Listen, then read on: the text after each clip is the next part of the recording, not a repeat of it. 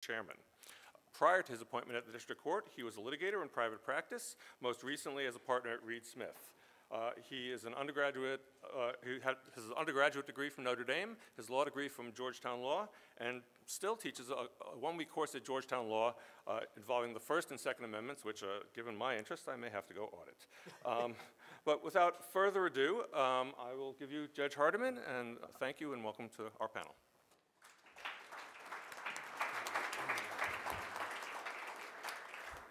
Thank you, Eric.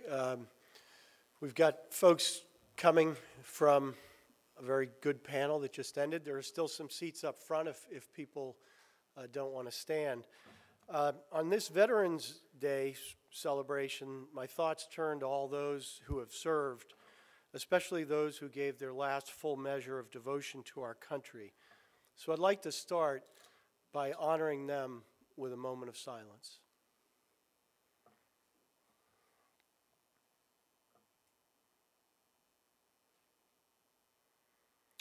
Thank you. We're fortunate to have 5 distinguished panelists today. Their numerous accomplishments are listed on the convention website, so I will introduce them only briefly to save us time. Michael Dimino, to my immediate left, is a professor of law at Widener University Commonwealth Law School in Harrisburg, Pennsylvania. He has written extensively on constitutional law and election law. If I need help adjudicating any disputes this afternoon, I may call on Professor Dimino because he has experience as a baseball umpire and a hockey referee. Michael Adams, next to him, is Secretary of State of the Commonwealth of Kentucky. Before assuming public office, Secretary Adams had a national practice in election law and was general counsel to the Republican Governors Association. My favorite fun fact about Secretary Adams is, like me, he's first-generation college. Richard Briffault is the Joseph R. Chamberlain, Professor of Legislation at Columbia Law School. He's the law school's leading authority on state and local government law. Professor Briffault has written or co-authored over 90 publications and has written extensively on preemption and campaign finance issues. He's also very active with the American Law Institute, where he has served as reporter there. Next to him is Bradley Smith, the Josiah Blackmore and Shirley Nault Professor of Law at Capital University Law School in Columbus, Ohio. He's the author of 3 books on election law and voting rights. For 5 years during the George W. Bush administration, Professor Smith served as Commissioner of the Federal Election Commission and was its chairman, elected in 2004. Or perhaps appointed, actually. I stand corrected if that's the case. Finally, last but not least, Richard Pildes is the Sudler Family Professor of Constitutional Law at New York University Law School. A specialist in legal issues affecting democracy, he authored a casebook called The Law of Democracy, Legal Structure of the Political Process. Professor Pildes has won 2 cases in the United States Supreme Court and has served as senior legal advisor to both of Barack Obama's successful presidential campaigns. Now we're going to begin in the usual manner with opening statements from each of our panelists, approximately 5 to 7 minutes, and then I'll seek reaction and commentary from the panelists on what they've heard from others. And of course, we will conclude at the end with questions from the audience. Without further ado, please welcome Professor Dimino.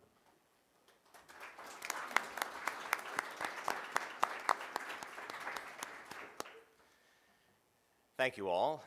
Thank you, Judge Hardiman. Thanks to the Federalist Society for hosting the panel and for inviting all of us. It really is an honor to be here, particularly with such esteemed panelists. Before you rely on me to decide cases, though, you might want to ask the opinion of some of the fans and parents who watch the games that I officiate. When Justice Scalia was defending originalism, he would readily concede that originalism wasn't perfect. It created all kinds of problems. It required judges to be more or less amateur historians. It required reading into a vague historical record. It produced policy results that might seem unpalatable to modern ears, etc. But he said, the question of what kind of methodology to adopt was not whether originalism was perfect, but whether it was better than the others. And as long as, in his view, originalism beat the alternative, well, that was the way to go. And it kind of reminds me of my father's parenting philosophy, which made quite clear to my brother and me that any kind of complaint about the way things were was likely to result in an outcome that was worse than what we were complaining about. And so I want to focus your attention on the panel description, which asks what it means to have a fair election process and how much deference judges should pay to the determinations of officials whose actions in formulating and applying election laws may have partisan motivations. Now, it's quite clear that deference to political officials who make political decisions, seemingly for political reasons, presents substantial dangers for the electoral process and for the judicial process as a whole. So it seems like the answer should be intuitively obvious. To what extent should we defer to these people in making political decisions when we're on the courts? Well, obviously not at all, right? Well, maybe.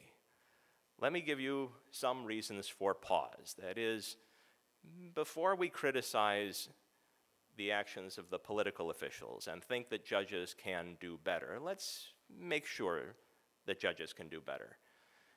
And if we're not sure, then as imperfect as it is, maybe having these kinds of decisions made by political officials, maybe that's the best we can do, or at least tolerable. Now, I want to begin by letting you remember constitutional law in law school. When you learned the rational basis test, and you studied cases like Williamson versus Lee Optical, or Railway Express versus New York, or Caroline Products, or whatever, you learned that there's a very strong principle of deference that courts will apply to certain kinds of political decisions or decisions by political actors. The reason for that was not always, or maybe even usually, that the political actors would come out with the right decision. Instead, it was a question of institutional competence. It was, if we, the judges, decide this question instead, to do any better. Maybe we'll do worse. But even if the quality of the judicial choice is acceptable, the biggest problem with having judges decide these kinds of political questions is that it risks undermining the support for the judiciary by saying the judges are going to make determinations on the basis of their own political philosophies. It's one thing for the public to look at members of the legislature, members of the executive branch, even some secretaries of state, and say, oh, well, there are political consequences of your decisions, and maybe I'm a little suspicious about the reason why you're choosing to effect this policy over this other one. Maybe you're really doing it to advantage the political party that you favor. Well, big deal. Who cares if the legislature is, members of the legislature are believed to be acting for political reasons? We all know that they're acting for political reasons. That's not anything that's going to undermine the American electoral process or our faith in the system. On the other hand, if judges are believed to be acting for political reasons, then that is a substantial threat to the public's esteem for the judiciary. Now, I don't favor deference to political actors for every kind of decision. Justice Frankfurter famously said in his dissent in Baker versus Carr, there is not under our Constitution a judicial remedy for every political mischief. And that's right, but it doesn't mean that under our Constitution there is no judicial remedy for any political mischief. I certainly believe that judges should act strenuously to defend the Constitution, to defend constitutional rights that are explicit in the Constitution. However, the difference between the kinds of situations where judges are likely to get into trouble and those where they are not is the specificity with which the judges are applying rules, the specificity of the rules that the judges are applying. If the courts can point to specific rules, that is, ones that are judicially discernible in the Constitution and manageable according to the judicial process, if the courts can point to those kinds of standards, then they're likely to be on solid ground. It is most problematic when the courts can rely on nothing other than their sense of fairness. If the choice in a decision comes down to the judge's view of political fairness versus the politician's view of political fairness, then I don't think that there's enough justification for the judges to get involved. And very briefly, I know I don't have much time left, but I'll wrap it up with three recent cases by the US Supreme Court that I think demonstrate this potential problem. A few years ago, in Rucho versus Common Cause, the Supreme Court decided that there were no judicially manageable standards for deciding partisan gerrymandering cases. And it seemed like the Supreme Court viewed its entry into election law as governed by that kind of restraint, if you want to call it that. We won't get involved unless we have a judicially discoverable and manageable standard for resolving a controversy. Yet this past term, the Supreme Court decided two election cases where it not only allowed for a standard that was not judicially manageable, but the court went out of its way to create an unmanageable standard and not even resolve what it was. The two cases are Moore versus Harper, the independent state legislature theory case, and Allen versus Milligan, a voting rights case out of Alabama. We don't have enough time to get into the details of what they are. The Milligan case, so I'll describe them only briefly. The Milligan case involved the creation of a second majority-minority district in Alabama, and the question was when that would be required. The court said, well, you don't have to give minorities proportional representation, but if you can give them proportional representation without undermining the compactness of districts, then for all intents and purposes, you have to. Well, the court gave us no measure of compactness, didn't tell us how much compactness was necessary or good. It created this standard without giving us much of an indication as to how to apply it in the future. And in Moore versus Harper, the court said that in general, the state Supreme Courts can exercise judicial review over decisions of state legislatures. That is, the state legislatures don't have the unreviewable authority to determine the times, places, and manner of congressional elections. But if the state courts go too far, if they go beyond exercising ordinary judicial review, the court said, then the state courts will have usurped the legislature's authority and will have violated the US Constitution. As to what ordinary judicial review meant, the court acknowledged that it was a vague concept, wasn't resolving what it meant, didn't even decide on a standard. It sort of suggested, here are three possibilities for a standard, but we don't need to resolve it now. And so everybody in the academy and elsewhere are left to figure out what it means. Now, when the court comes back to that decision, it's, of course, going to be in the middle of a hotly contested election. Perhaps the outcome is going to depend on which standard the court applies, and the court is going to be right back into being attacked for choosing winners, just like it was attacked during Bush versus Gore. If you don't want the court to be perceived as a political institution, then don't make decisions based on your own view of political theory. Thanks very much.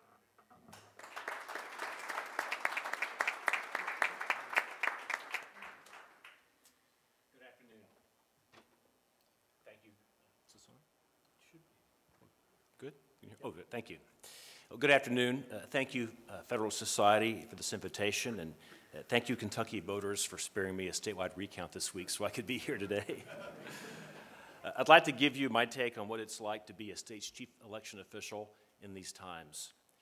My assessment is relatively less scholarly, but I'll try to compensate by giving you a sense of what it's like to be in this job and some lessons I've learned that I'd like others to learn. When I first ran for Secretary of State 4 years ago, my biggest challenge was explaining to voters what the office even did. I don't have that problem anymore, nor do I think my colleagues in other states do. Because of 2020 and its wake, this office is far more prominent. I think that's a good thing. This office is important, and more scrutiny means more voter awareness and more public accountability. Another difference is now candidates for this office are less likely to be non-ideological bureaucrats like county clerks, and more likely to be ideologues like me. I've practiced election law for Republican candidates and causes for 20 years, and I'm the first Secretary of State candidate in my state's history to have run on a policy platform. Photo ID to vote, post-election audits, cleaning up the voter rolls, and so forth. In Michigan and Colorado, the Secretaries of State are young progressive activists who ran ideological campaigns about voting rights. I like the fact that voters now have clear choices in these races, but the cost of that is that there is some tension among us. And the National Association of Secretaries of State risks looking like the U.S. House of Representatives. Let me turn here to a point about ideology. I'm a red-blooded conservative, and this is not my first FedSoc conference. I was elected on photo ID, and I pushed it through our legislature in the spring of 2020 at the zenith of COVID panic, at a time government offices weren't even open. I did that to keep my campaign promise, but also to hold my base together while I innovated with voting methods during the pandemic. Most of the problems I face in doing my job, though, are practical, not ideological.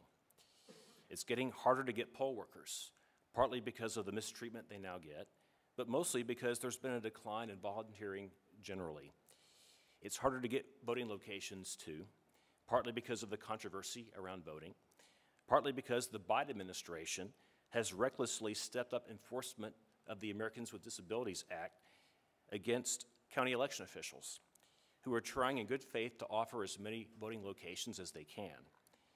Many of the thousands of buildings we use were built before 1990. They don't have ramps, or they have parking lots across a gravel road, etc. This administration, rather than working with us in good faith to find alternative locations, has compelled that we simply close locations. In my state at least, it is not conservatives who are engaged in voter suppression. To address the appropriate level of deference courts should give people like me, instinctively I would say a lot, but I'll try to be objective. I get sued every day and twice on Sunday. Outside a presidential election, most of these lawsuits are bona fide challenges over candidate residency, qualifications, use of name on the ballot, and so forth. Presidential years are different. In the Trump and Dobbs era, the left has unlimited cash. They can and do throw teams of expensive lawyers at me and my state, even though we haven't voted for a Democrat in a statewide federal race in this millennium. It's self-serving to say judges should butt out and let me do my job, but I think that's generally right, so long as I'm following the law.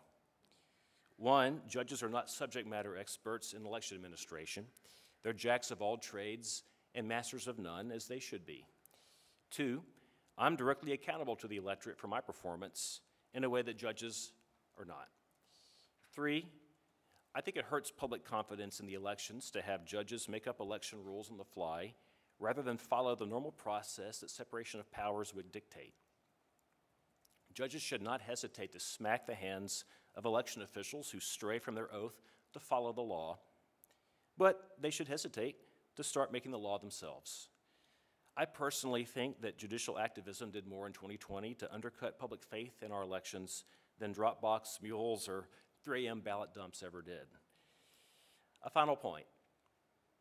Kentucky has shown, as we've expanded voting days from 1 to 4 during my tenure, but also stepped up voter ID and purged hundreds of thousands of people off our voter rolls who had moved away or passed away or been put away, we've proved that you can have access and integrity at the same time.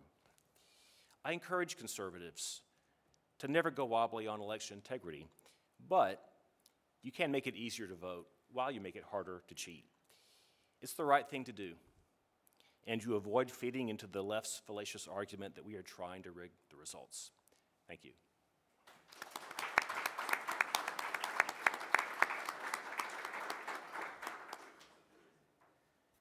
Oh, great. Thank you.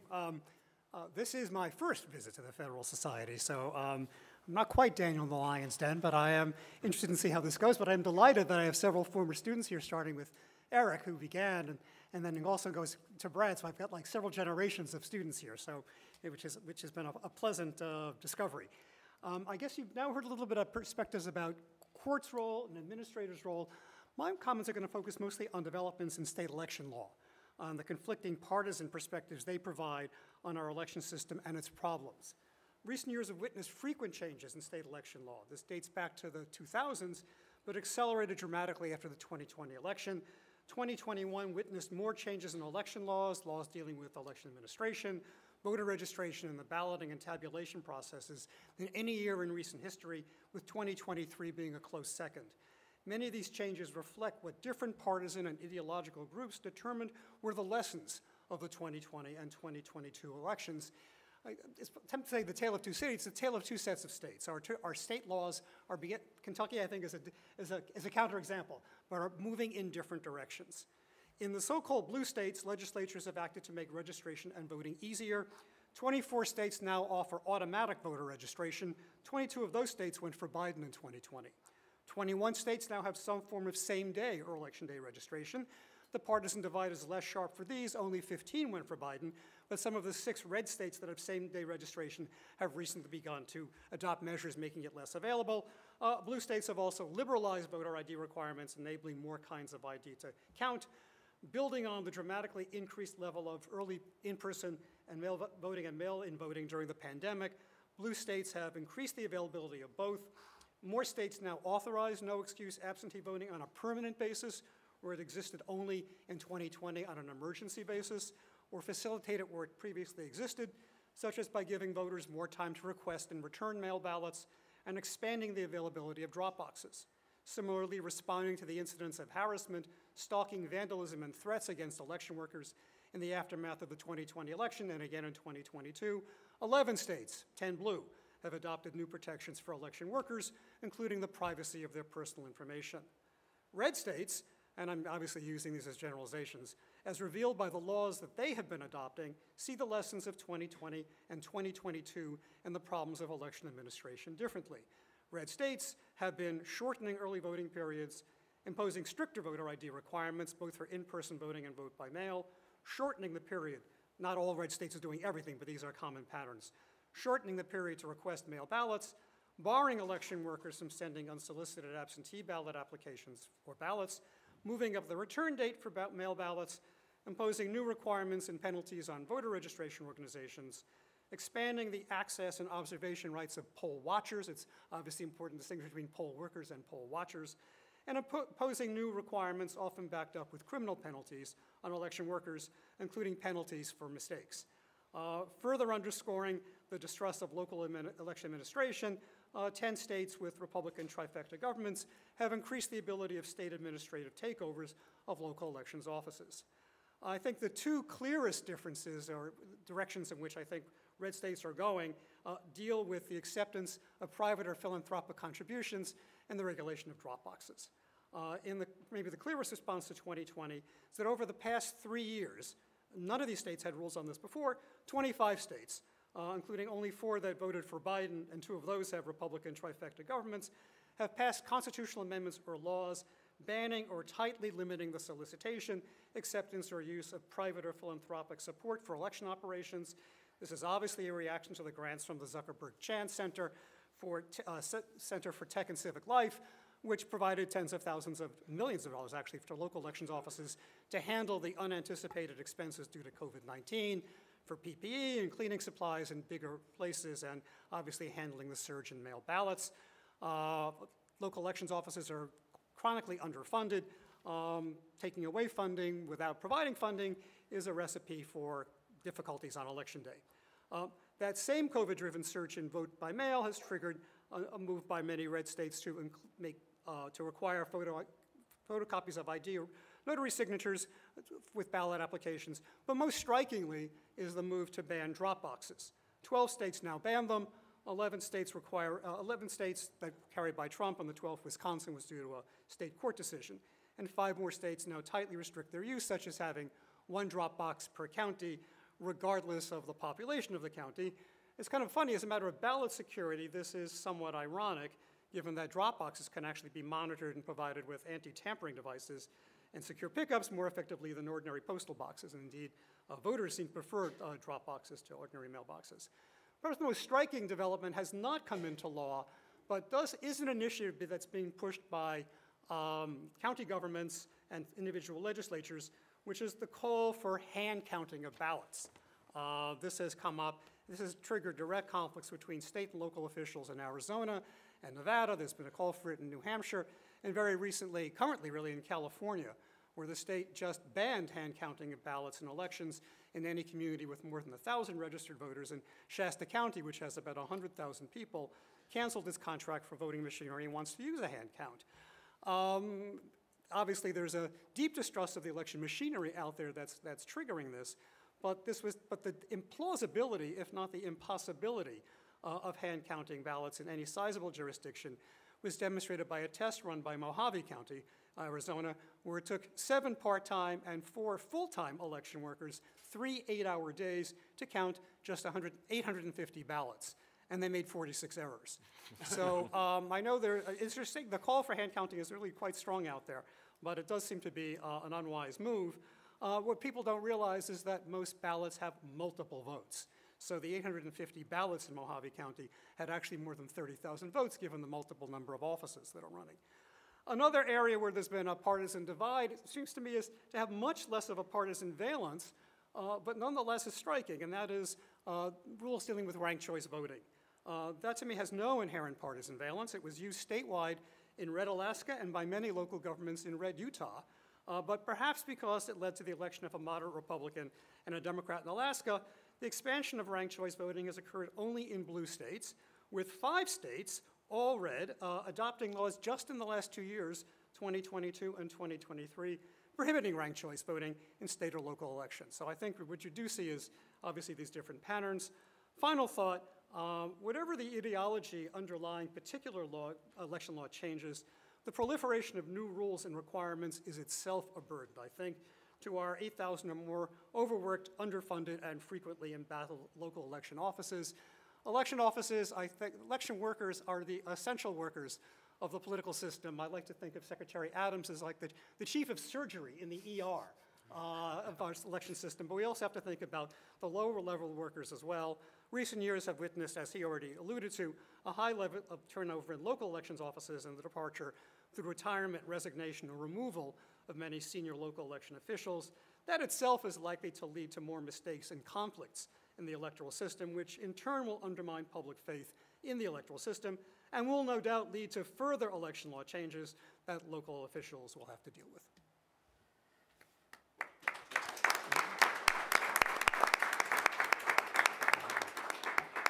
Okay, well, thank you all for coming. Thank you, Judge Hardiman, and thanks for my fellow panelists, and as always to the Federalist Society. So in recent years, we've seen a large and apparently growing percentage of Americans who are simply unwilling to accept that an election lost by their preferred candidates was an honest result.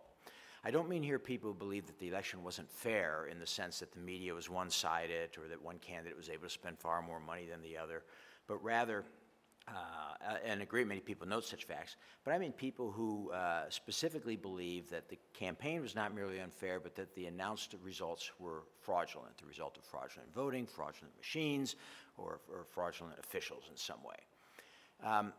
Because of the widespread belief among Republican voters that the 2020 election was fraudulent and the ongoing high visibility of Donald Trump in making that claim, there's been a rise in the belief in intellectual and academic circles that this is a uniquely Republican/conservative problem. In fact, I want to emphasize that this is a bipartisan problem. For example, in 2018, a Gallup poll found that 78% of Democrats believe that Trump stole the 2016 election with Russian assistance. And this is a higher total of election deniers than I have ever seen in any poll of Republicans based on the 2020 election.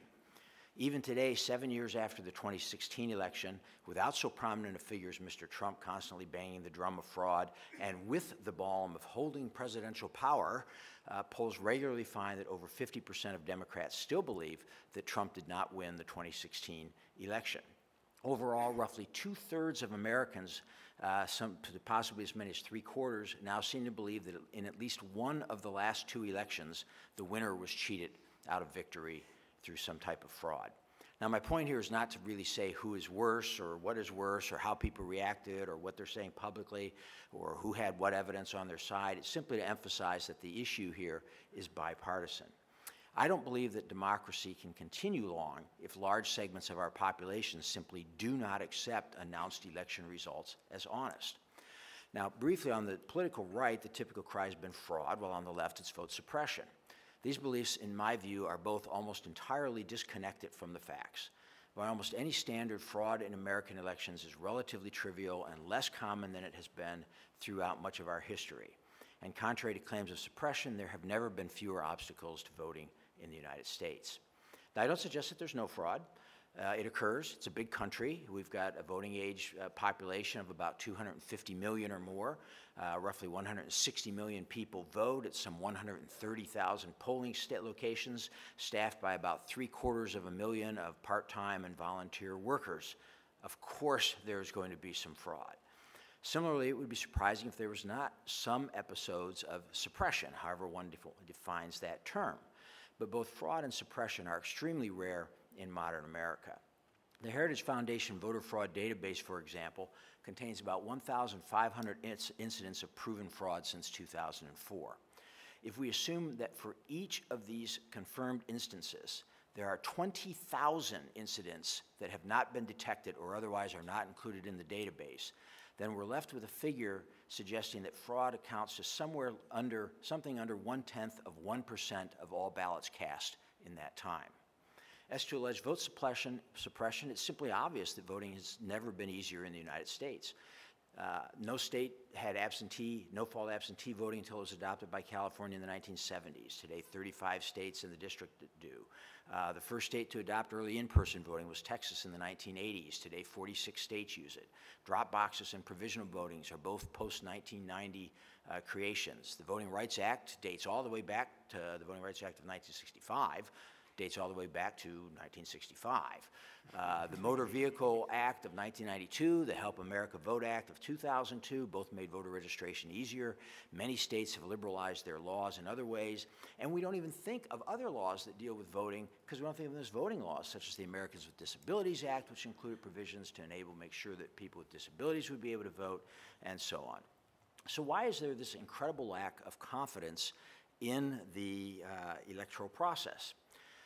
I think a major problem is the constant tinkering with the process and the regular changes that are made. One reason isolated incidents of fraud are so readily extrapolated by so many voters into believing that fraud is widespread or that, on the other side, suppression is widespread is that a lack of confidence in the fairness of the process often collapses into a lack of confidence in the honesty of the results determined under that process. And the fairness of the process, in turn, is brought into question when laws are continually in flux or challenged in litigation. Almost all the changes in the voting laws, even if defensible on their specific merits at that moment, have the potentially partisan political consequences, and these consequences are often known in advance, or at least suspected in advance, and such partisanship is rarely out of the mind of legislators, executive officials, and even judges. This is not lost on voters, and late changes to the law in particular breed suspicion, and I think this makes people ready to assume the worst about election shenanigans. I see these breaking down in three types, very broadly speaking. One, of course, is, well, maybe we should say four. One is legislative changes that seem to have a clear partisan edge. But to me, of greater concern are executive changes that are made late. These can be executive changes made by county election officials who decide to accept ballots that they previously had not accepted, or who decide to defy state law and say, you know, we're going to send back absentee ballots that don't seem to have the right information on the outside envelope so that the voters can correct them when there's no provision in state law to do this, and so some jurisdictions do it and some don't, and that can have a partisan effect depending on the jurisdictions doing it. You have state officials such as Michigan's Secretary of State taking it upon her to use COVID to flood the place with ballots, to send ballots to people who had not requested them, and a number of things that at a minimum I would hope all would agree are a stretch to the language of the statute, if not clearly contrary to the statute.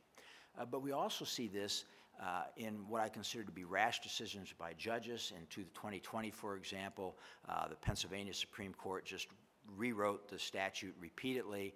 And the argument in all of these cases is often made that people are not going to be able to vote if we don't make these changes. But when you're just changing the statute at the last minute, it's naturally going to raise people's suspicions about things.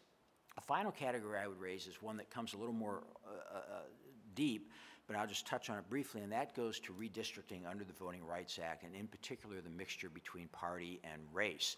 We know that African Americans tend to vote in very overwhelming numbers for Democratic Party candidates. The Supreme Court has for many years interpreted the Voting Rights Act in a way that at least Justice Clarence Thomas and some others on the courts have felt is not at all intuitive, to include redistricting and to guarantee that redistricting serves certain seats for majority-minority districts, and those districts will almost inherently be there for Democratic districts. But parties are allowed to gerrymander districts for party advantage. The end result of this is that one party is allowed to make certain types of redistricting changes that the other party is not. The other party is not because they gerrymander for partisan advantage. When they hold control of things, then it has the potential to affect the existence of these majority-minority districts, and thus, you know, you have an asymmetry in what the parties can do in attempting to manipulate the districting process. I don't think that we can have that go on for very long and have people be content with that. Generally speaking, then, I would just close by saying I believe that judges should be extremely careful about viewing voting behavior through the lens of any individual voter, considering the minuscule chance that one or a few votes will determine an election. One of the most damning things I have seen to voter confidence is when judges make decisions on election day to hold polls open, even though there have been no allegations of fraud or anything. It's just, oh, there's long lines or something. This leads people to tremendous amounts of suspicion that I think is problematic. I think judges need to be careful to give adequate weight not just to that right of individual voters, but to the societal interest in orderly and easily understood voting processes. With that, I guess I would say that I think if we look at voting purely as a matter of individual rights in the same way we look at free speech, or the same way we look at the freedom of religion, or the right to be armed, or a number of things like that, it simply doesn't add up. Voting takes place only within a government-organized and regulated system of elections, and I believe that our judges and our elected executive officials need to pay more attention to the idea of voting as a communal activity in which we govern ourselves, and that's the real impact and the importance of voting in the United States.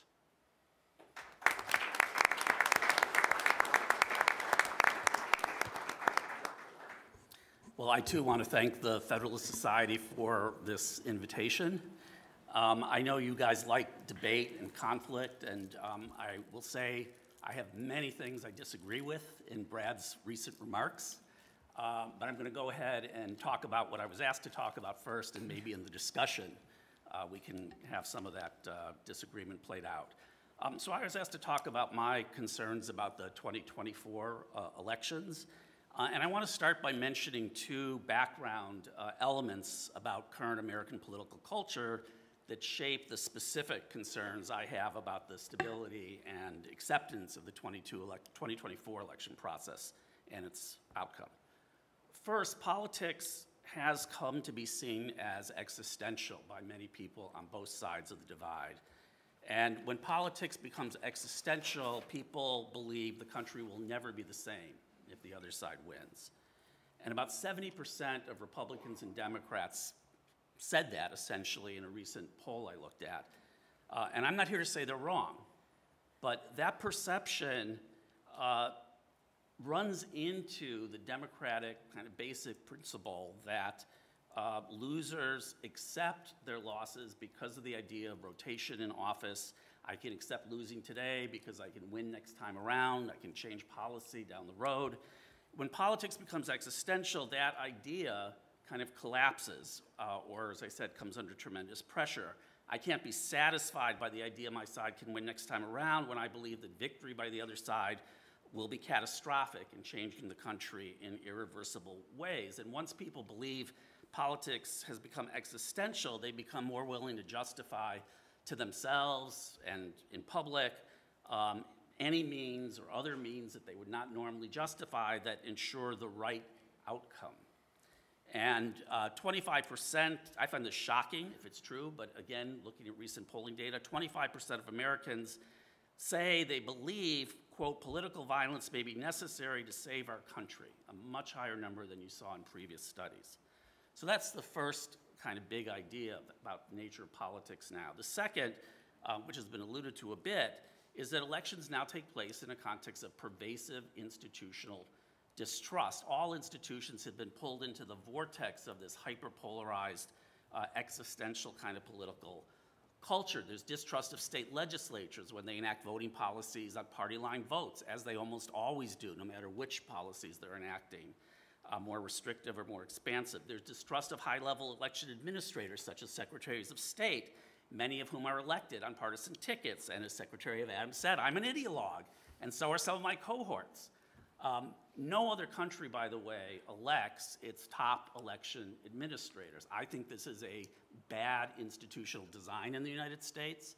I think we need independent election administration, but it's very hard to move in that direction. There's distrust of state Supreme Courts, many of them elected in increasingly partisan elections with tremendous amounts of spending. And we know there's distrust of the Supreme Court, at least among independents and Democrats who give it the lowest approval ratings that Gallup has ever measured. So we're in a context in which there's really no institution that commands the kind of broad legitimacy that would allow contested election issues to be resolved in a way that would be widely accepted. So with those broad considerations in mind, let me turn to some of the more specific things I'm worried about for 2024.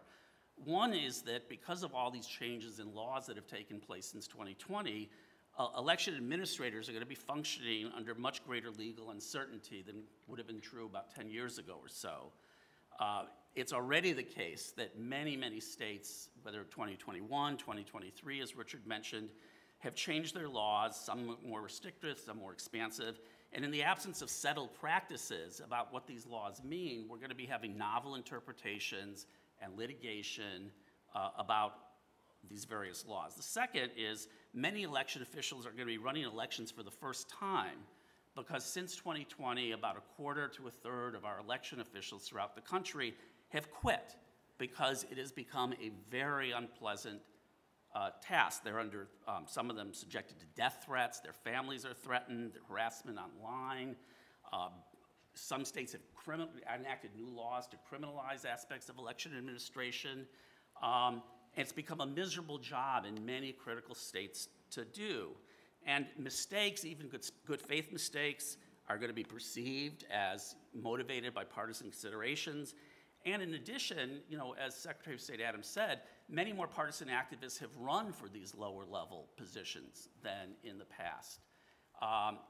And we actually do have, not at the highest levels of the system, but at county levels and lower levels, people who have denied the legitimacy of the 2020 election who are now in positions to administer elections at the county and local level.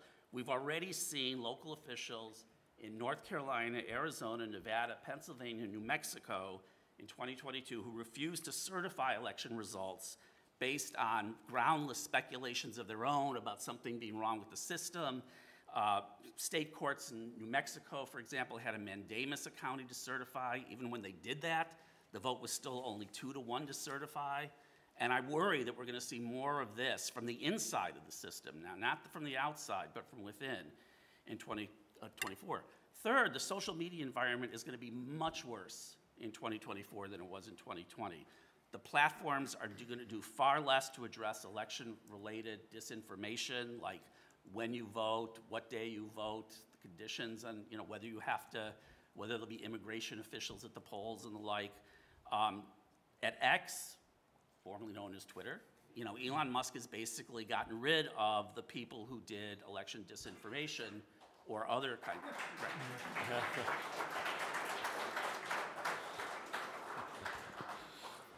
Right. Moreover, as that reaction indicates, the whole issue of content moderation itself has become swept into the dynamics of partisan politics, partly due to some real mistakes that platforms made, partly due to perceptions of bias that might or might not be accurate. So you see the laws in Texas and Florida that have been enacted now that the Supreme Court's going to look at this term. And as a result of how politicized the whole issue of content moderation has become, you're going to have a flood of misinformation about the election process that is going to be sort of widely propagated without any kind of moderation. When people are predisposed towards distrust, as they are, and social media is flooding the information environment with misinformation about what's happening, how are election officials, like Michael Adams, going to be able to counter that with accurate information that reaches a large audience in real time? And I think this toxic mix is really dangerous for 2024. Now, I have a few suggestions that might mitigate a bit, but there are no great solutions to this toxic dynamic we're in.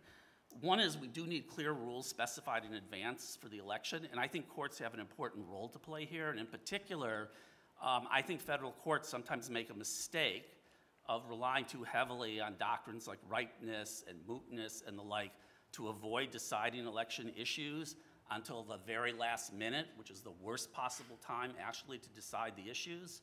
So I think the US Supreme Court was right in Moore versus Harper to find a way around the mootness of that case, and I think they had a strains to do it in order to give us a clear resolution about the independent state legislature doctrine, which the system needed well in advance of 2024. So I applaud the court for finding a way around the mootness issues in that case.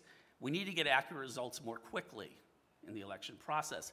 It's, I think, a travesty that there are states that don't allow their election officials to process absentee ballots before the polls close on election night. Pennsylvania is the worst about this, but there are other states that are very bad. Why are you pointing at me? I'm trying to respect and honor, those of you from Pennsylvania. We knew in advance of 2020 this was going to be a disaster, and it was impossible to get the legislatures in Wisconsin or Michigan or Pennsylvania to make this change. This doesn't mean counting the ballots, it just means getting them ready so that they can be instantly counted when polls close. I think we need more consistency in statewide policies on elections. We have, as Richard said, an incredibly decentralized system. Over 8,000 jurisdictions administer elections. We've lived with a lot of differences across counties in an age in which there was less distrust. I think where there's this level of distrust, to the extent secretaries of state or other officials can bring somewhat more consistency to policies across the state, that's a good thing. Now, there are real local differences, and sometimes those have to be respected, but I think we need to think harder about which ones to accept. Finally, I would like to see us encourage people to vote in person. I wrote in the run-up to 2020, the CNN, okay, let me just say, before you, I wonder why I keep getting invited back to the Federalist. I feel like I must be doing something wrong. In the run-up to 2020, CNN titled this piece, 3 Words to Avoid an Election Meltdown, which was vote in person. There's nothing wrong with absentee voting. I support absentee voting. I support no excuse absentee voting. But we know that voters make many more mistakes on absentee ballots. We know that they are a source of controversy. You know, we get into these fights about if the date was left off the ballot envelope, should it be counted or not? Does the signature match? There's more complexity, and suspicion and distrust and manipulation can prey on that greater complexity, and it can also slow down the counting process. So I think in the pandemic, it made perfectly good sense. We're gonna have this level of absentee voting. It won't be anywhere near as high as it was in 2020, but it will be higher than it was in the world before 2020. But I do think voting in person reduces a lot of the issues that create potential controversy and problems. Anyway, let me stop there so I can take on Brad in the discussion.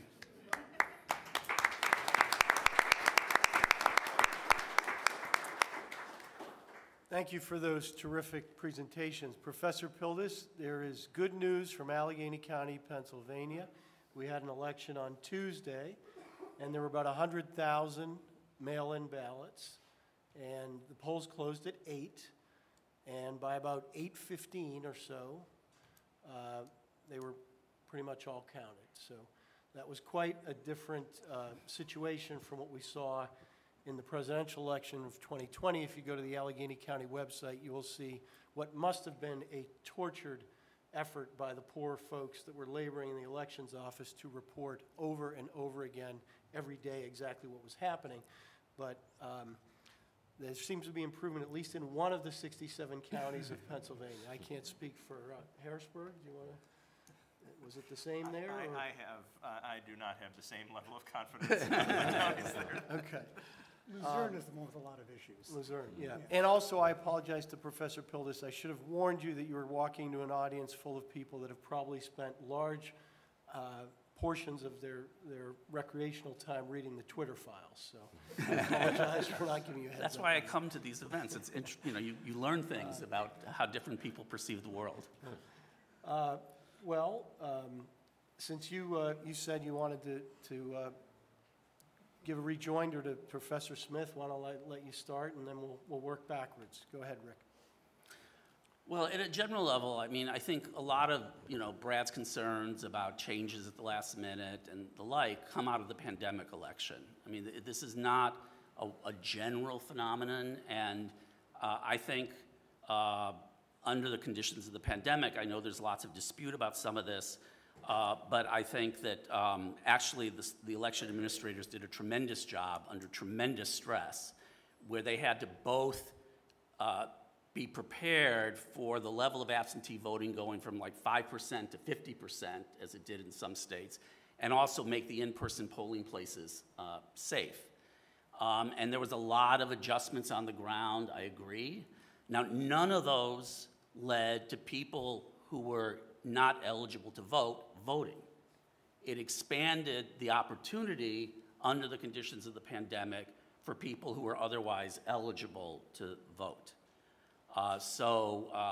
Allowing drive-up voting, for example, keeping polls open later, and that's just one of the things I wanted to respond to with Brad.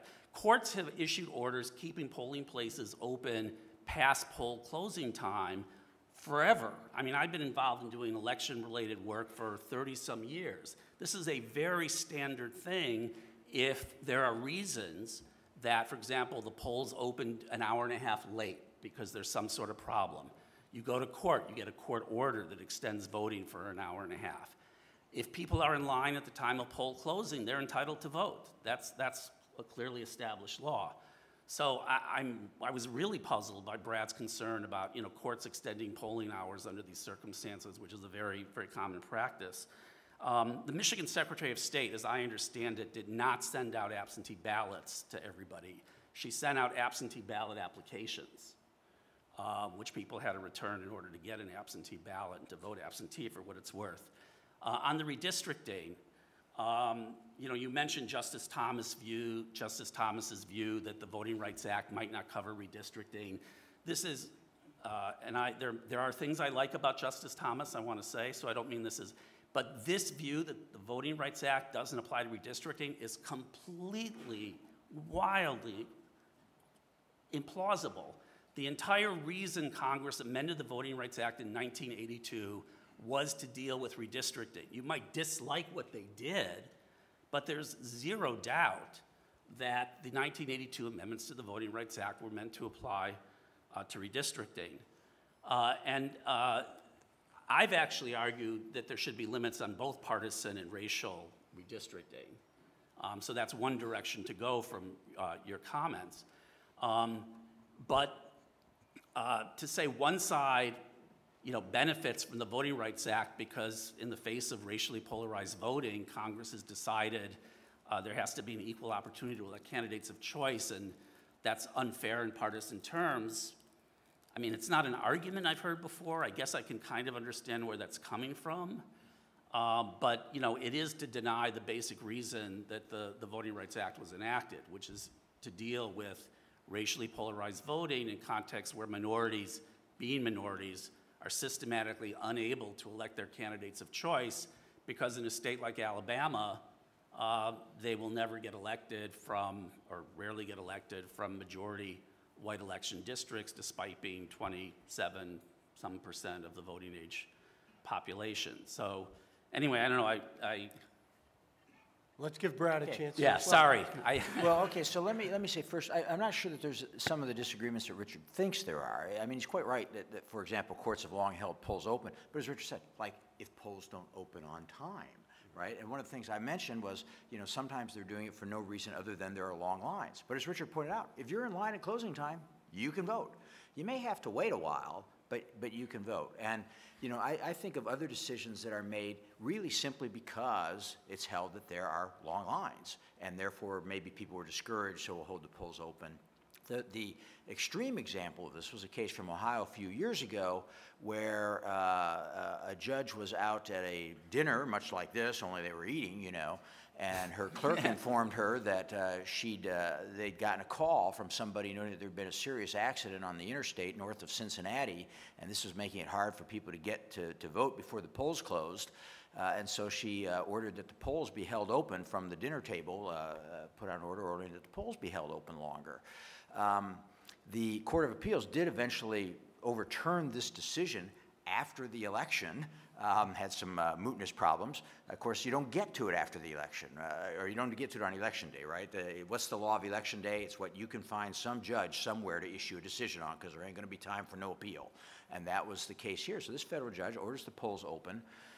And when it got to the Court of Appeals, Judge Sutton, in a wonderful opinion, he begins by saying, I don't even know what to call this case. And to be honest, I don't remember what the name of it is because they did finally call it something like In Re, 2018 election or something like that, 2000. Because it was kind of like, you can't, I mean, again, this is an extreme case. This isn't going to be the norm, but it's illustrative of a direction you can go. You can't have, you can tell me otherwise, but I don't think you can have a judge get a call without a complaint, without a plaintiff even, and just say, well, gee, people are calling and saying there was a big accident, which there was, so we're going to hold the polls open. And I have seen that kind of thing for my entire life. Not that extreme, but pretty bad. As Rick said, all our lives we've seen this. And I think this, all our lives, has contributed to declining confidence in elections. Similarly, when you talk about the Voting Rights Act, and I sort of misspoke here, so I'm to blame for this, but partly it's the incredible time pressure and so on. But I mean, it is true. The Voting Rights Act pretty clearly was amended in 1982 with an intent to make sure it applied to redistricting. Justice Thomas's arguments has been that essentially should be viewed as, I think, unconstitutional, and that it was also erroneous by the Supreme Court prior to that statutory change to have interpreted it that way. However it comes about, whether it's statute or judicial I don't think it is sustainable to have a system in which we say one party can gerrymander and the other cannot. And the other cannot because when it gerrymanders to boost its electoral prospects, by definition, it is going to lower the electoral prospects of minority voters simply because those minority voters overwhelmingly vote for the opposition party. And this is done increasingly now when there's not that sort of evidence of polarized voting, or if the polarized voting is there, it comes much more from the minority groups, which are voting overwhelmingly for one party. This is a thorny issue, this mixture of partisanship and race, but I just don't think it's sustainable to have that kind of system where one party can justify its gerrymandering and the other party cannot because it's deemed to be not partisan but racial, when in fact they're sort of the same thing. So those would be a couple key things. And then if I can real quickly, I just want to say, I want to totally endorse Rick's endorsement of election day voting. I think this would be a marvelous help. And I think it's good for a lot of reasons, that should be the norm. I don't want to totally do away with absentee voting. I don't want to totally do away with early voting. I would like to trim those back and reestablish a norm that people vote on election day. It's good. It is a good thing to have to stand in line for a few minutes with your neighbors and fellow voters and other people and see that they're voting too. And they don't really look like that bad a guy. As Rick says, I think the Armageddon problem is a real one. And it's good for us to see that and kind of say, yeah, and to realize that the purpose of voting is not to sit at my kitchen table and think, how can I get the absolute most out of this election? But rather to sit with our neighbors and stuff and think, what's the best way to get good policy for our body politic, for our polity? And I think in-day voting does that. It's also been shown to be one of the few things, as Rick pointed out, absentee ballots are less likely to be counted. They're more likely to be fraudulent. I don't think either's a huge problem, but that's the reality of it. But also, I think we want people to think about voting as sort of something that we do together to govern ourselves, and we're not just sitting at our kitchen table trying to think of how much we can get from it. So right. I'm totally. Great. I'll give Rick a brief rebuttal, then we're going to turn to our other panelists. Well, I just want to clarify actually one thing. So I was not saying everyone should vote on election day. I talked about voting in person. Right. And the reason I make like that, Florida votes in person, but over an extended period right. of time. Right. One of the things that has changed is we have expanded early voting opportunities in many, many, many states now. And so you can vote in person without having to worry about leaving work on Tuesday. You know, there's weekend days of early voting. So what I'm talking about is taking advantage of all the opportunities to vote in person, not some idea that we should go back to a world in which the only way you can vote in person is on a single Tuesday, which is not a national holiday. And a quick hit here is that there are some studies showing that people who vote in person have more confidence in election results than people who do not. Richard? Yeah. Three things. One, just on Brad, on the partisan aspects of election law change, there's actually very little evidence that they have partisan consequences. Most of the data on easier voting, easier voter registration, changes in the voting mechanism to make it easier show almost no partisan consequences. There's partisan motivation because different parties have different views about who's going to be benefited or harmed by election law changes, but almost all the academic studies suggest that it could be, yes, in a particular race where the margin is 1 or 2 or 5, maybe it made a difference. But whether it's expansion, dealing with ex-felons, whether it's making it easier, making it harder, there's definitely partisan motivation. There's certainly this partisan valence in terms of who's passing what. There's very, very little evidence of partisan consequence. Second, in terms of the loss of faith, this does go back to I was struck by the two incidents in the last election that had the most dramatic fighting, kinds of loss of faith, case that elections were being ruined, Harris County, Texas, and Maricopa County, Arizona. In both cases, there were breakdowns in the election administration, problems with the printers, problems with late openings, problems with the machinery, which led to, of course, charges of partisan intent, and led to also to lawsuits trying to keep the polls open longer. These were, again, the Maricopa County, Harris County was run by Democrats. It was Republicans who were suing. Maricopa County actually had a Republican administrator, but it was also Carrie Lake who was suing. And so I do think in terms of what causes the loss of faith, going back to your point, people lose faith. when the rules are being changed or when judges are stepping in, people lose faith when it doesn't work on election day. People, when they are faced with long lines, when there aren't enough election machines, when there aren't enough poll workers, that's when people lose faith. So if you want people to vote in person, we have to fund the system, and we have to make in particular that large urban and suburban areas with lots of voters have more machines, have working machines, have an up-to-date system. So I do think where people lose faith is when voting becomes, in-person voting becomes difficult. And those were the two biggest fights that came out of 2022, were Harris County, two of the biggest urban counties in the country. And they're the ones where they had the most breakdowns, the most publicity, the most claims of fraud. Third, in terms of voting in person, I'm sympathetic, although to go with Rick's amendment, which is we probably would have to make it a national holiday or make it 24 hours, because people do work. If people do work or have children, or have child care obligations, or have other kinds of care obligations, and having short hours, as some states do, not every state goes 6 to 9, some states have shorter hours, don't have longer hours in urban areas. If we want to actually have everybody have more in-person voting, make it a national holiday, make it 24-hour voting. But even then, I think we're swimming upstream. COVID, I think, really, just as COVID changed the way people work, COVID changes the way people vote. And although 2022 has not nearly as much use of absentee voting as 2020, it was well above 2018. And something like 30% of all people are now consistently voting early in person. There's problems with early, because one of the real problems is, of course, last-minute changes in the political environment. Candidates have been known to die or have problems. And there is a problem with the early period about how long the period should be. But people are voting with their feet, or voting with their hands in voting from home, voting by mail, and voting in person. So I think it's as much a cultural thing, just as like people are basically prefer to do a lot of things out of the convenience of their homes. It may be a mistake and may be bad for the culture, but you are swimming upstream. I do think that early in-person voting has some advantages. There are other problems with absentee voting or mail voting. But at the very least, if you want to encourage more people to vote in person, make it better, fund it better, make sure there's better machinery, make sure the places are better. All right, Richard, before I go to the Michaels, quick question for you. Do you agree with Rick and Brad that in-person voting is preferable to mail-in voting, provided that the in-person voting is not onerous, that it's relatively easy to do? Or do you still prefer or like mail-in ballot voting? Not about preferring or like, I think it's about giving people choices.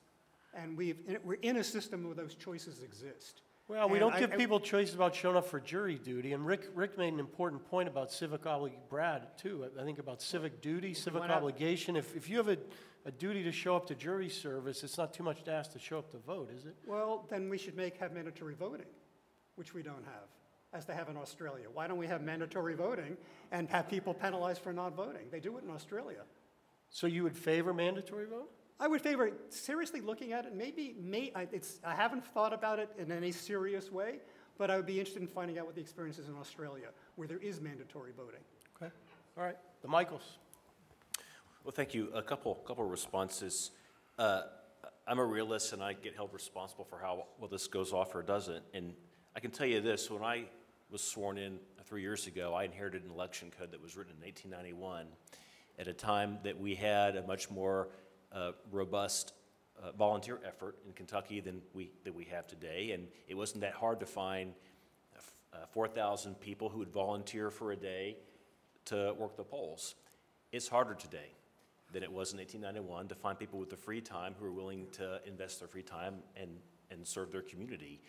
And so I'm a big believer in in-person voting. I think that's the gold standard for some of the reasons that have been stated today. But I also think it's increasingly unrealistic to crowd millions of people in and out in one day because I just don't have the infrastructure, at least in my state. As I was talking about in my remarks, I just don't have the facilities, and I don't have the bodies, I don't have the volunteers. It takes, we've got about 3,800 precincts, and you do the math, that's about 15,000 poll workers to open every single one of them. And so that's why we're having to consolidate, and other states are doing that too. So I'll confess something, I didn't push early voting through in my state just because I'm a swell guy. I did it to make my job easier and the job of the county clerks easier, because it's way easier to get people in and out over a 4-day period and smooth it out versus having one really chaotic day the last day. What if something goes wrong? What do? When you've got a little bit of lead in, you can smooth out that turnout a little bit. It's just easier to get folks in and out. I mean, it's kind of crazy to have a task of the government that you just do in one day. If the DMV were open one day, we'd be pretty upset about it. I think the election system should be open for more than one day. Where I digress from a lot of folks in my job in other states is I don't like election month. I think that distorts the outcome of who wins elections, and I'll give you my personal example. I ran against a former Miss America who was very well known, very high name ID, very well funded, and I was kind of a nobody, and then we had the election and I won, but if votes had been cast early, a month early, and banked, I never would have had a shot. And I can give you plenty of other examples on the other side where Democrats or Republicans or both were disserved by those rules. I don't like the election month model where you basically have a lot of votes cast before folks are informed, before they've seen the debates, before they've seen the ads and all of that, before they talk to their neighbors. I think what we found in Kentucky is a good, at least for my state, a good approach of having more days, but not so many that you begin to distort the outcome of the election. You know, to segue a little bit about Kentucky again, this won't work everywhere because most states you have one party control the legislature and the governor, so it was somewhat of I guess a happy coincidence in Kentucky in my term we didn't. We had split control.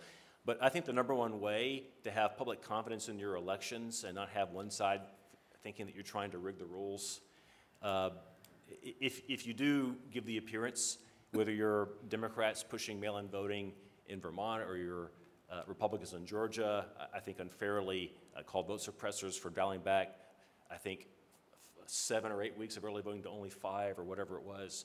At least in Kentucky, when you've got the advantage of split control politically, what I tried to do, and I think was successful at, is trying to find things both sides could agree on, expanding early voting a little bit, cracking down on the security side, but doing it in a responsible way that was humane, and giving both sides something. And so Kentucky, I think, is one of the unique places where we've had Democrats and Republicans together passing election laws in a bipartisan fashion, expanding access while also tightening security. And then when folks lose elections, they don't allege that something was wrong. In 2020, the Democrats lost the U.S. Senate race despite outspending Senator McConnell, I think, $100 million to $30 million, and they accepted the results. They accepted that they lost. This week, Daniel Cameron ran for governor of Kentucky, was tied in the polls to the very end. I thought he was going to win, and he didn't. And he went on stage and conceded. And that was, I shouldn't have to remark that that is an impressive thing, but in today's politics it is. So again, I think that's somewhat unique to Kentucky that we've pushed this off. We haven't played politics with it. We've done it in a bipartisan way. I think the result is public acceptance. Great. Just a program note, we're going to go till about 4:40 or 4:45 since we started late. And in about 5 minutes, I'll invite folks to the mic. Professor Dimino. Thank you. I guess I'll start with the early voting point since everybody else mentioned that. I generally agree with Mike that some small period of early voting is a good idea. We have in Pennsylvania about a month to vote by mail, and one consequence of that in the last cycle was that there was a debate for the U.S. Senate race that was held after thousands of people had voted already. And at that debate, it became clear that one of the candidates was suffering from a condition that many people might have considered to be an important consideration when casting their votes, but a good number of the votes had been cast already. So I think that there is a substantial interest in not having that early voting period, whether in person or by mail, go on for too long. But on this question generally of how to structure elections that way, there is a fundamental question of what is it that we want? Should we change a policy to have one kind of rule or another based on what goal? And there is no agreement on that point among the citizens of the country or among any other subset of it. Do we want to encourage people to vote? Do we want to make it as easy as possible to vote? Well, some people do and other people don't. Do we want to try to achieve the results that make sense in some kind of way? Do we want to choose the best leaders? Well, of course, we can't agree on what those are, even if we could agree that that's a good goal, and so on. So whether we have, with this early voting in particular, I think Richard is absolutely right that there are a ton of people who now want to shop online, want to vote online, want to do everything online, and not have to put on any pair of pants other than pajamas. And that's a fact of modern life. So if we want to encourage as many people as possible to vote, that's the kind of thing we're going to do, but we have to realize that there's a kind of trade-off. And speaking of trade-offs, it strikes me in listening to all the very great remarks by everybody else on the panel that there are a couple of different things we could be talking about in terms of this question about public confidence in elections. The first one is how to increase public confidence in elections, again, assuming that that's what we want to do.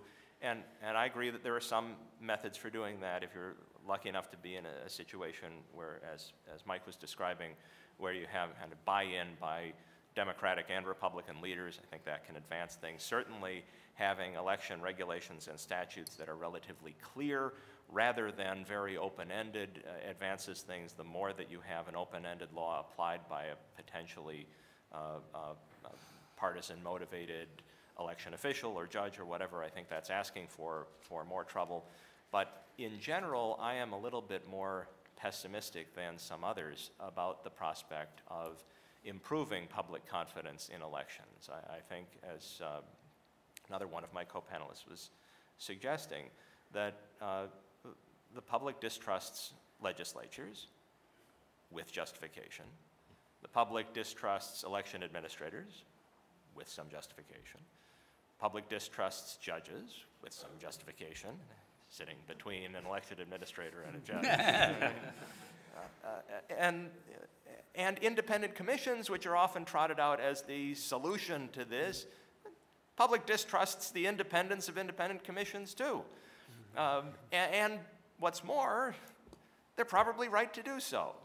So if you're as pessimistic as I am, you wonder not how are we going to make the public confident in the results of elections, but recognizing that the public isn't going to be confident in elections, then what do? Do we just say, here's how one group avoids taking the blame for problems, or do we do something else? Great. Well, put me in the category of favoring clear laws. So it makes my job easier. Questions, not comments or speeches, please, sir. Yeah.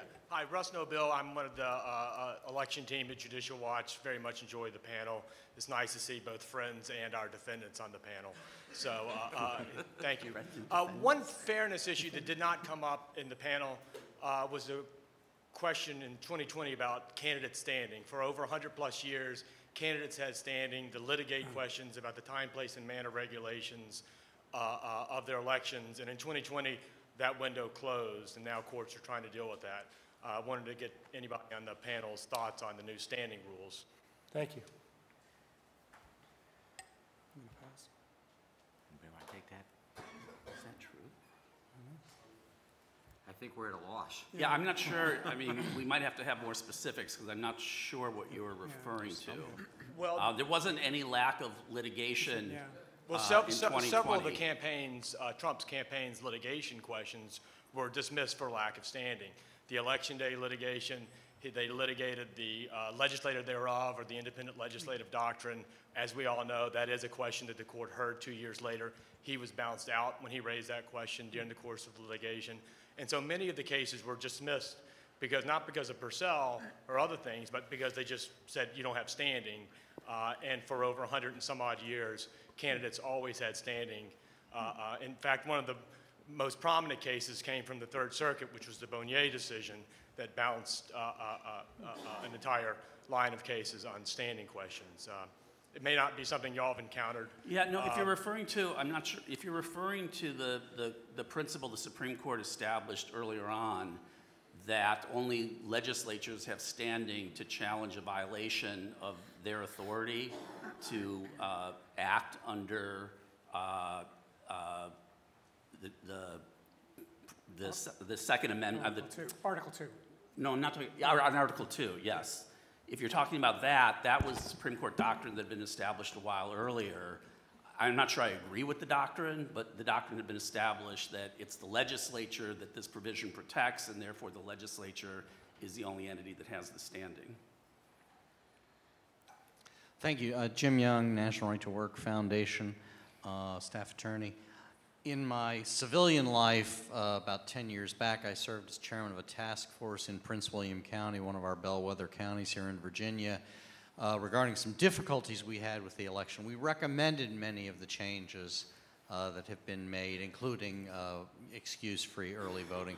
My question is, hasn't it gotten away, and I believe Professor Dimino touched on this, haven't we gotten away and perhaps too far from the notion of elections as a process by which varying candidates make their arguments, a back and forth, and the notion of a final argument made on that first weekend in November, to the degree that with early voting, what we have is either partisans who've made up their mind and they won't be changed under any circumstances, or ignorant voters who are going to check whatever the last name they heard is. And I don't see how that is serves the republic at all, let alone the notion of an informed electorate. Anybody want to comment on that? I'll say only that I'm always kind of conflicted with questions like that, because I do think that there has been some shift, at least in emphasis or the way that we talk about those kinds of things, but I'm less sure that there's a shift in actual practice. That is, has it always been the case that large numbers of people would vote for know a year in advance who they're going to vote for?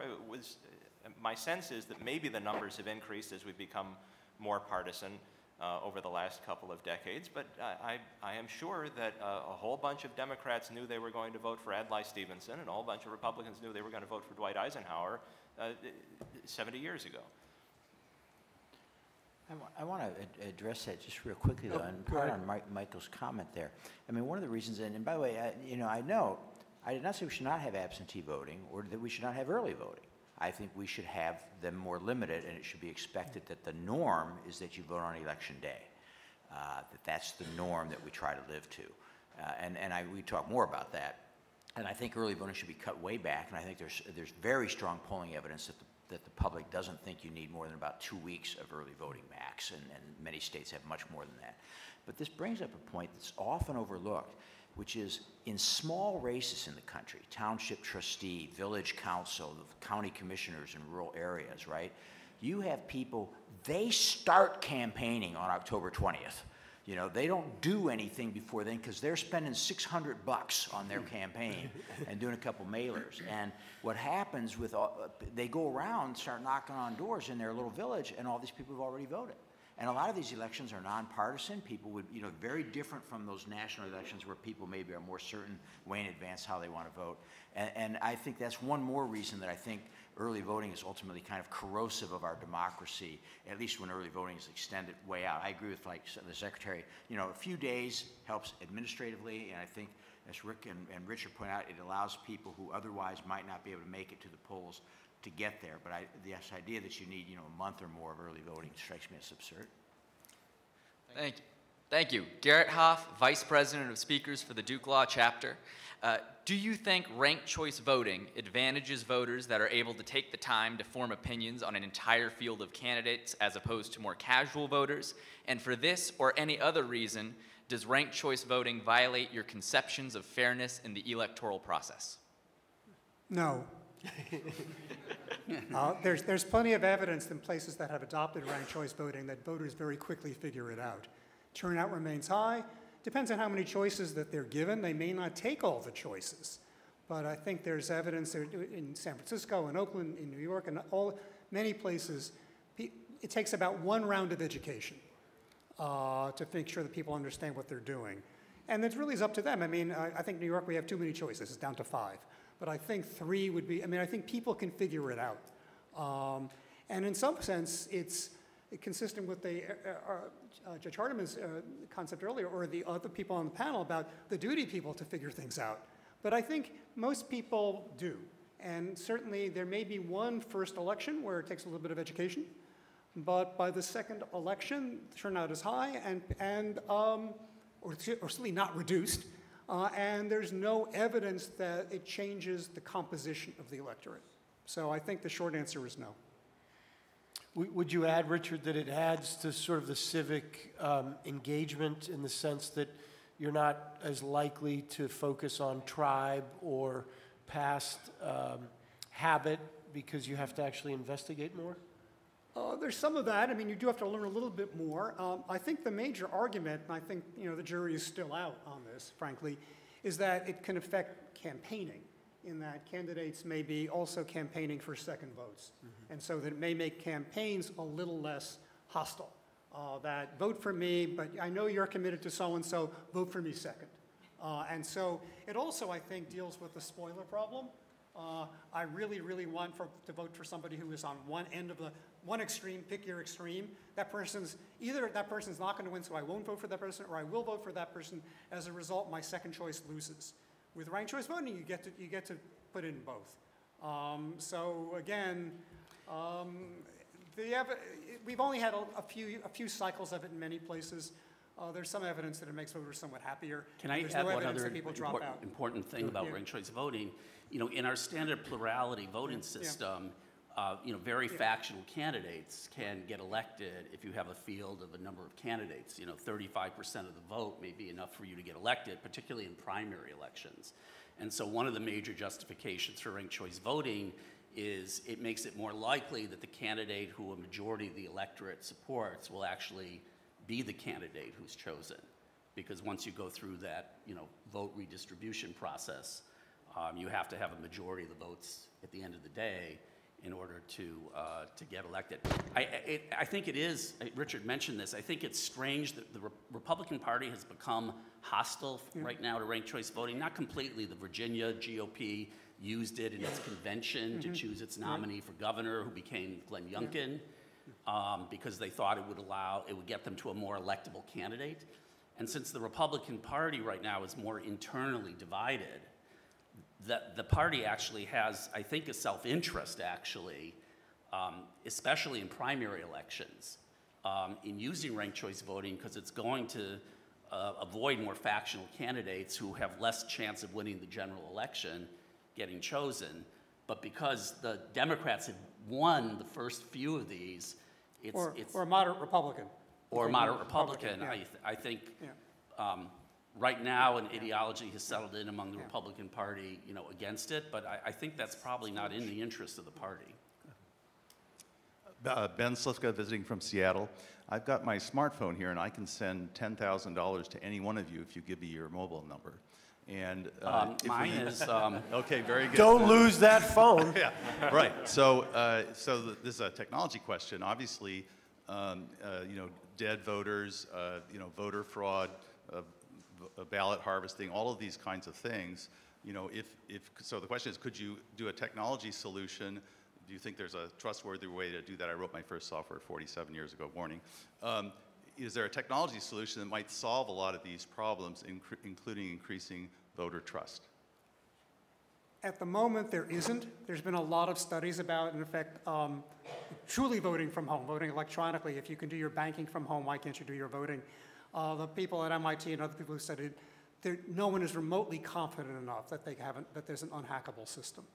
I think if we're talking about voter distrust of outcomes now, because the late Hugo Chavez programmed the Dominion machines before he died, the level of voter lack of confidence, and I think the lack of confidence of people who design these machines, people working on it, is so great where maybe we might get there, but we are not close to getting there now. And I mean, the problem of error, there are errors in the banking system, there are other errors, but these could be irreversible errors and undetectable errors. So right now, nobody is confident enough to want to go forward. So just real quick, believe it or not, we actually have had internet voting in the United States. Washington State had it back in the 2008 election for governor, which I was involved in, it was a nightmare. And they repealed it. And they went to drop boxes because the public trusted drop box voting more than they trusted the internet. Hi there. John Giocaris from the Chicago Lawyers Chapter. Are we all in agreement that election administration is strictly a state responsibility? Or does Congress have the constitutional authority to nationalize all electoral law and procedure as the prior Congress attempted to do with the so-called For the People Act? Well, constitutionally, there's no question that Congress has the power to regulate House and Senate elections. The Supreme Court has said, you know, Congress can write a complete code of elections for federal elections under the Elections Clause. It hasn't used that power very often, and there are, you know, political issues about, are we better off with a decentralized system? Should we nationalize certain issues about the process more? But just as a matter of constitutional power, at least for House and Senate elections, there's no dispute that Congress could do all of those things. Okay. Prefacing the question with a quick State of the Union in Pennsylvania, at least from my understanding from Congressman or State Representative, now retired, Frank Ryan. But in Pennsylvania, the governmental data security practices around elections and election data do not follow sort of private sector standards and do not submit to regular data security auditing practices that are common in the private sector. For example, if you run a bank or a credit card company, the private sector security standards applicable there are much higher than what Pennsylvania will submit itself to. I wonder what the state of the union is across the country, if anyone can comment on, are there similar problems in other states where where the government run data security for elections is resistant to following the highest standards available in the private sector, and if you see any solution to that problem to help improve voter confidence in elections. Well, ours is very robust. I'll leave it there. You've got a good one, and you're not going to give us the code. Yeah, that's exactly right. Okay. Yes, sir. Oh, yeah. So when it comes to the idea of fairness in elections, I think that there's two sorts of ideas that some of you have alluded to so far. I think the first Richard definitely alluded to it when he opened. And the first idea that I've understood is that there's this like procedural fairness, right? And that's where it's like how the laws on the ground actually operate when people go to vote and how restrictive or not restrictive they are. But then the other type of fairness seems to me to be more substantive, or I'll call it practical fairness. And that's kind of like what we haven't really like, I think, dove into yet. But I think I think what embodies that is really like the idea that there are things going on in the background of our political atmosphere that kind of influence how people vote. And based off how that influence is carried out, it can be unfair to a particular party if, you know, people are being influenced in one way or another. I think to that substantive or practical form of fairness, there's this discussion that's very lively right now about how fair it is when you have, let's say, legacy media, or you have social media, or you have tech companies that are kind of like putting a thumb on the scale. And that question is weighing heavy on my mind right now, because I'm thinking about the 2022 midterm election, when we had a whole bevy of states adopting these voter laws that many, particularly Democratic politicians, kind of weighed in on and said that it was suppressive. I think the Biden administration even characterized the specific voting laws in Georgia as being Jim Crow 2.0. And I believe that that was pretty much to suggest that it was going to make it harder for African Americans to vote or pose obstacles, whatever the case may be. What actually turned out being the case once the dust settled and the research came out was that 96.2% of black voters reported their voting experience was excellent or good. 91% of blacks said voting was easier or no difference than the previous election cycle. 93% of blacks said voting was easier or no difference. And 0% of blacks reported a poor experience. And this is in relation to like equal numbers to whites. So essentially what I'm saying is that there was a great degree of misinformation that was spread about what the election was how the election was gonna turn out.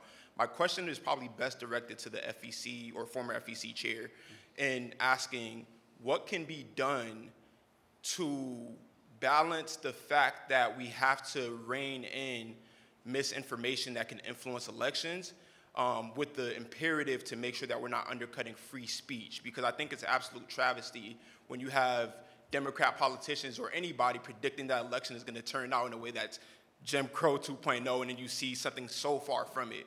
But I also think that there's obviously an imperative to balance free speech rights. So long-winded question, but essentially, how can we do that? Well, it seems that usually what we hear is people complaining about things that are deemed to be misinformation that turn out to be true that would have benefited Republicans. That's been a big issue lately. One of the most classic, of course, the Hunter Biden laptop.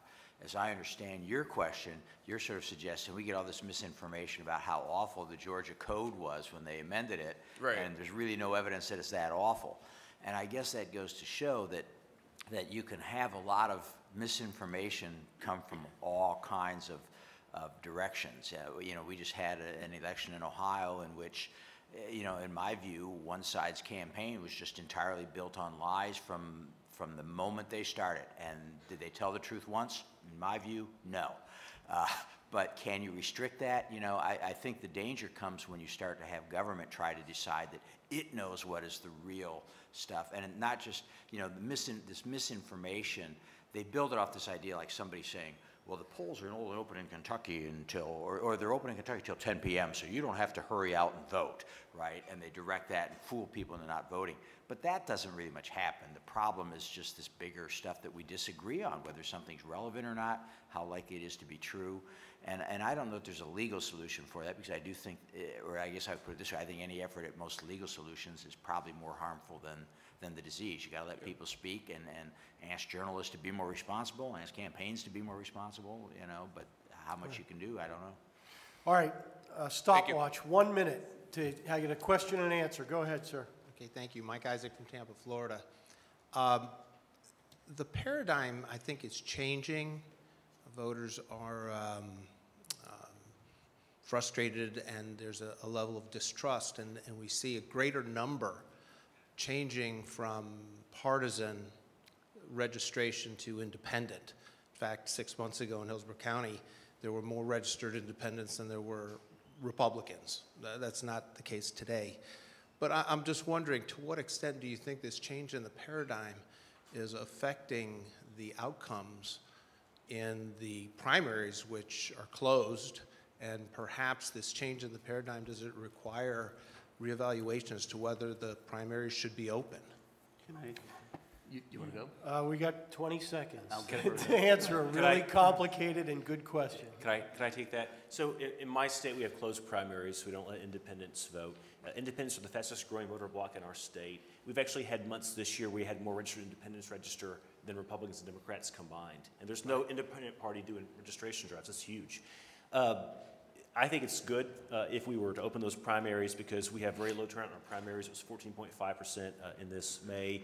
That disenfranchises a lot of people who are taxpayers who want to get to vote. It also leads to very extreme outcomes where only the most zealous right-wing and left-wing people vote in the primary and everyone else is left out. That's exactly the point that I was trying to illustrate. All right, please join me in thanking our experts. All right.